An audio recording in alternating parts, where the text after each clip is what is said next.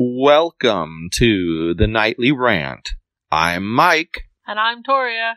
This is the show where we talk about the awful things that have happened in our day, the awesome things that have happened in our day, and all the things in between.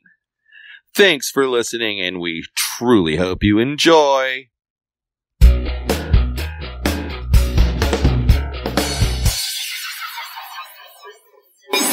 Hey, so this is special. If special is what you want to call it. We've never podcasted in a separate location. I know, you're like, 1,200 miles away currently? Yeah, and 2 hours ahead of you. It's weird. I don't approve. We've podcasted in other than our home location, but we've never podcasted separately. Kind of interesting.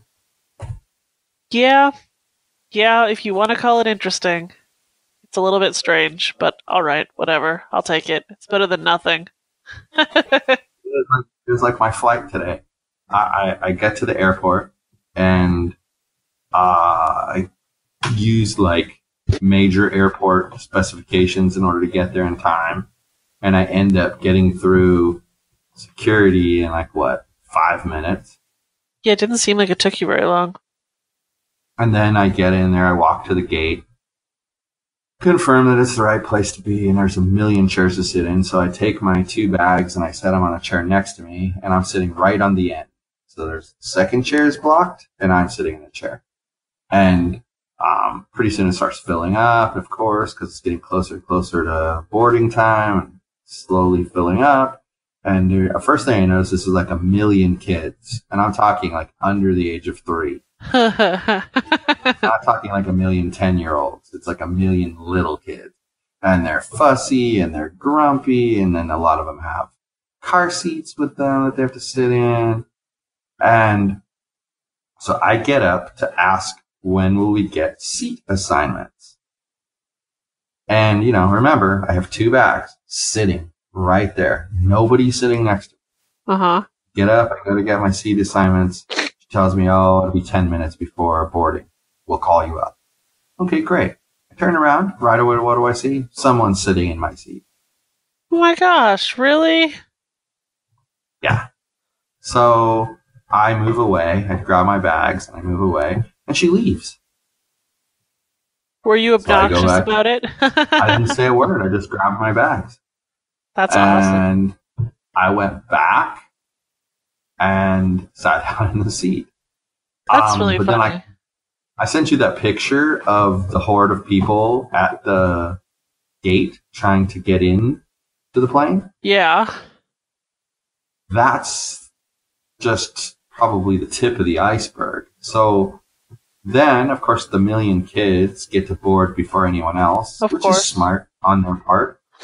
But do you know that I'm, of course, in the first group that boards after that? So we get in there, and you can't even get in the plane because somebody has this massive car seat that they're trying to fit into one of these skinny little plane seats. Oh my gosh. I mean, it was like the Sherman tank of car seats. It was huge. Huge. And we had to wait. And then, I get my bag put away, and I sit down, and then this man shows up, and I'm thinking to myself, I'm glad you're here early because I hate it when people who sit in my row come at the last second and get you then make me move. So yeah. Yeah. So he says, hey, do you mind if my friend comes and sits here and you can sit in his seat? I'm like, I don't care. What row is he in? He goes, he's in the 3rd row in the middle seat. So literally I just moved up two rows. But in the end, from what I could see, it worked out better because this guy was kind of a bigger guy. There was another bigger guy by the window, and I would have been stuck between the 2 of them. Instead, I was next to this really skinny little woman and a really skinny little guy, and I had plenty of room. And actually, the row we were in, the 3rd row, for some reason, it wasn't an emergency exit row, but it was a lot more foot room, a lot more leg room in that row. Interesting. It was weird. So then we're flying, and even with noise-canceling headphones in my ear, I can hear kids just constantly yell, are we there yet? When are we getting there? how come it's taking so long? Like, come on. Well, they are Did kids. you not prepare? But did you not prepare your child ahead of time? Let's be real. Most people are too, I don't know, oblivious to prepare their children ahead of time for a flight. Well, I have to say, downloadable Netflix for the win. I like that. That was good. I figured as much. But see, that's why I only got through 1.5 shows, because I also watched all those YouTube videos that I had to watch in preparation for tomorrow. Oh, So, did you? yeah, so that was about almost an hour's worth of videos. None of that was very helpful though, because all it was talking about was the NetSuite software and how it works, and why it's so popular. And, Oh, really? sort of like background material Oh, for tomorrow. that's lame. So yeah, it was kind of useless, but Whatever. I think if you're a newbie to the software, it probably would have been helpful, but it didn't do anything for me. Because you're not a newbie. Who knew? So, but you had something you wanted to mention that you've been chomping at the bit to talk about for like a week. Yes, I've been so excited to talk about it that I completely forgot what I wanted to talk about before we decided to podcast. So what is it that you wanted to talk We went about? to that awards ceremony thing, Mhm. and that lady... Okay, so the bleachers were like, I don't know, 50% full, which isn't alarming given the size of the crowd. If that. Right, if that. Right. And then this lady decides she's going to sit on the little teeny tiny bleachers, like right in front of me. And I don't know, I'm assuming some of the people who listen to our podcast have not met me before, but I'm almost 6 feet tall. Like, there is not enough room for my knees and her body in that little space. So then everybody stands up for the Pledge of Allegiance, and then they're sitting back down, and she pretty much sat in my lap. I was like, this is the most offensive thing ever. Couldn't you slide over like one entire seat? And not be a colossal pain in the keister? I don't know. Well, but doesn't that sort of fit into themes that we've discussed before, like people being oblivious to people that are surrounding them, and people oblivious to other people's needs and wants, and they just do whatever they want? I do not know how you can be oblivious to somebody else's personal space when you rammed your back into their kneecaps at least twice. Well, I think she thought you were a chair. I just think it's interesting because it's like kind of like the people of Costco. You know? Well, if I'm a chair, They- the next time we go somewhere, I'm going to sharpen my kneecaps before we go. But see, while you were fighting that battle, all I did was refuse to move my legs, and the guy that tried to sit in front of me moved over. Yes, he did. And then he was sitting in front of Mitchell. Eventually. You know what's really interesting? What? They seem to have made those bleachers, which were at a high school, which have kids from like 15 years old until like 18 or 19 years old. Uh-huh. And they seem to have made them for 11-year-olds. I don't even think it's for 11-year-olds. I think they made them for 6-year-olds. You are literally on top of the person. Like, in it's front of you. asinine. High school students are almost adult size. Yeah. Just ridiculous. I don't know. It didn't make any sense to me that it was built that way, but it is. And it's funny because the the junior high, the gym, the bleachers aren't that close together. They're close, but they're not that No, close the junior high together. ones are much more comfortable. Which is shocking, because, you know, junior high kids are bound to be smaller than high school kids. Duh. Yeah, entirely my point. Yeah, that's entirely my point. Oh, it's I just don't get it. ridiculous. I can't even. But I was thinking of you today because I was waiting at the airport and I was looking at Facebook, and I think I was in the Huntington Beach group, and someone was complaining about they went to Costco on a Sunday, and they said that they think that every single inconsiderate moron on earth descended upon Costco They while do. they were there. They do. It's yeah. That's how I feel about Costco. That person needs to be my new friend. It was funny. You met my doppelganger apparently on the Huntington Beach group. It was just funny because it's exactly. I mean, we've had 3 episodes about Costco, and other than the one where we complained about the cashier that was really rude when the card system was down, the other 2 are entirely about that exact topic. That people go to Costco and like they stand in the aisle and they'll look around like, "Oh, I've never been in Costco before. Isn't this an amazing place?" And meanwhile, 75 people are lined up behind them trying to get through it. Oh, I hate Costco. It's why I opted to go and get eggs and water at Ralph's instead of going to Costco on Friday.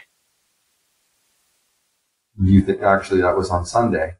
No, it wasn't. It was Friday when you were meeting the people at their store, and then the second time you went, that was Sunday. That's right. Yeah. I went twice. I forgot. Here's the thing, though. It's exactly the same.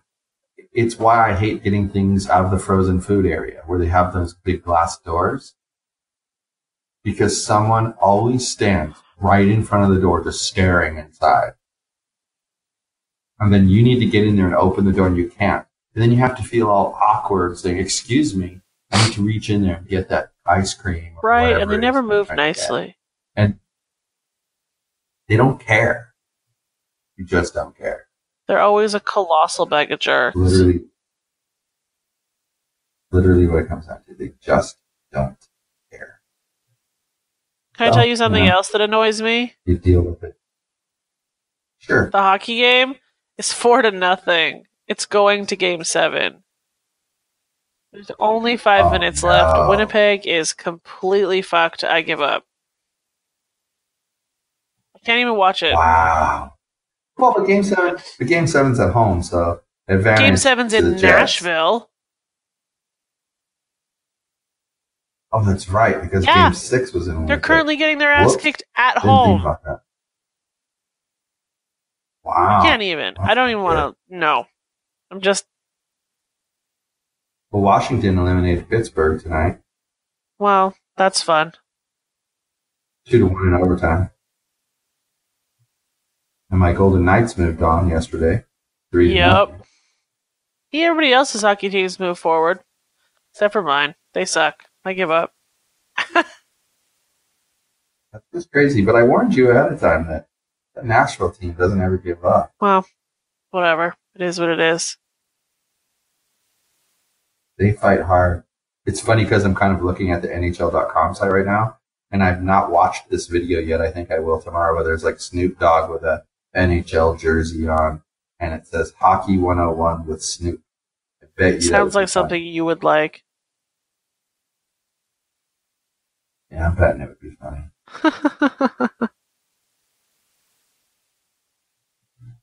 See, I couldn't win in the Pittsburgh and Washington series because I don't like Alexander Ovechkin and I don't like Sidney Crosby. So no matter who won, someone that I don't like is going to move forward.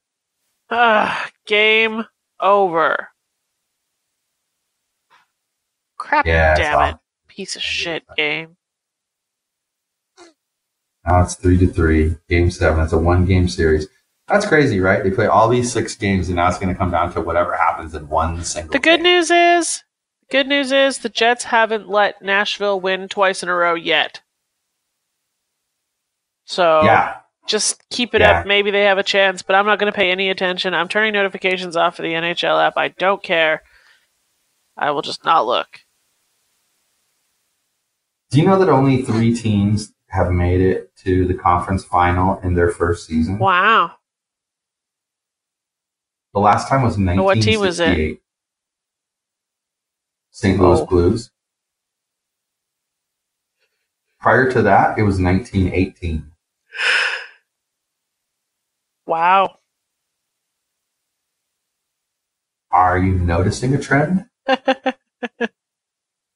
1918 to 1968 is 50 years. 1968 to 2018 is 50 years. How bizarre is that? Well, first they have to make it to the final for it to be bizarre. But once they make it to the final... No, they already made it to the conference final. They won their game the other day. They're now waiting for whoever wins the Winnipeg and Nashville series to decide who the conference champion is. And I'm telling you that it's only happened 2 other times in history, and each of them are 50 years apart. Okay, I'll give it to you that it's weird. Like 50 years, 50 years, and 50 years? That's just crazy. Although if I have to wait 50 years for my Dodgers to win a World Series, I might commit suicide.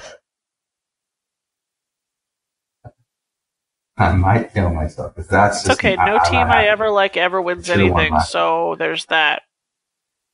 I doomed Winnipeg when I started rooting for them. It's my fault. It's my fault.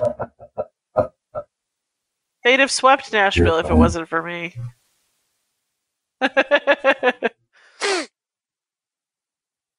It's true, though. You saw what happened when you turned on the one Winnipeg game we've watched this year.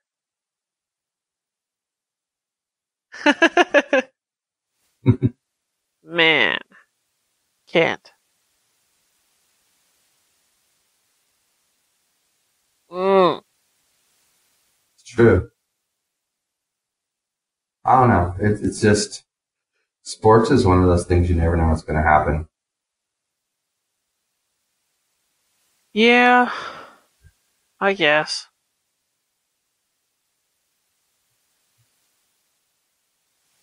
It's like I always say, it's why they play the game. You can't just hand them a championship trophy, because if you did, when the favorite gets knocked out, everyone would be like, well, how did that happen?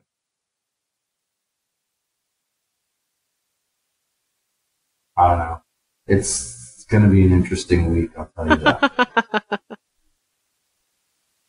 Yeah, I guess you could use the word interesting. How's the dog? He's asleep on the floor, being a weirdo because he doesn't want to cuddle with me. Yeah, he's being a giant jerk.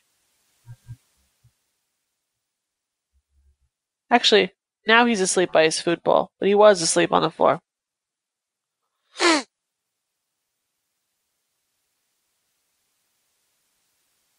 That's interesting.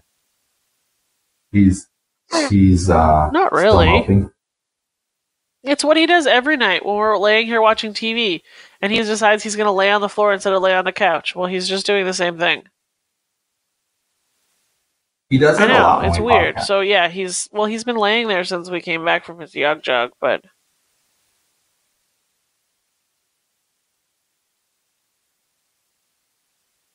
that's interesting. So he just decided to pop down there. He's a dingus. Sleeping on the floor instead of on the nice comfy couch. And there's an entire side of the couch open that he could sleep on and not have to contend with anybody because you're not here. No, he's going to be a dingus and lay on the floor. Yeah. Now he's back under the coffee table now.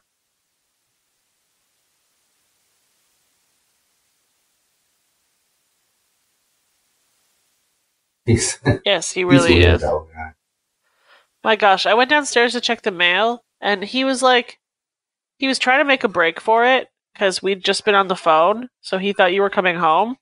And I was like, well, he can come with me. But I didn't even put his harness on him to go down to the mailbox. And so I'm trying to figure out which mailbox key on your key ring is actually the right one. I figured it out, obviously. And all of a sudden, Yogi is taking off around the corner. I'm like, oh, sweet Jesus. He's going to run away. It's going to be the worst day of my entire life. Nope. He saw Daniela and decided to run away from me, but she caught him. Because he's just an asshole.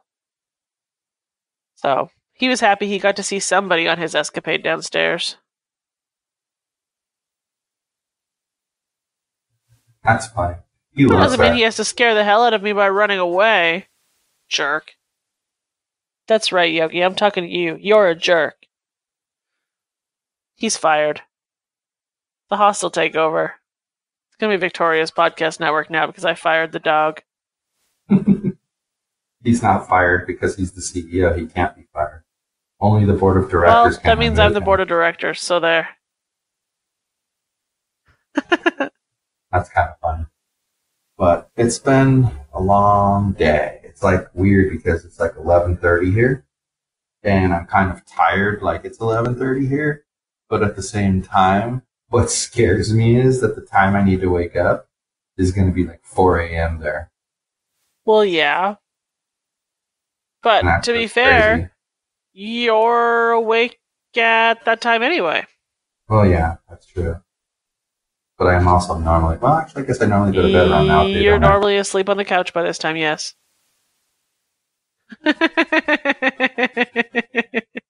Unless we're watching something exciting.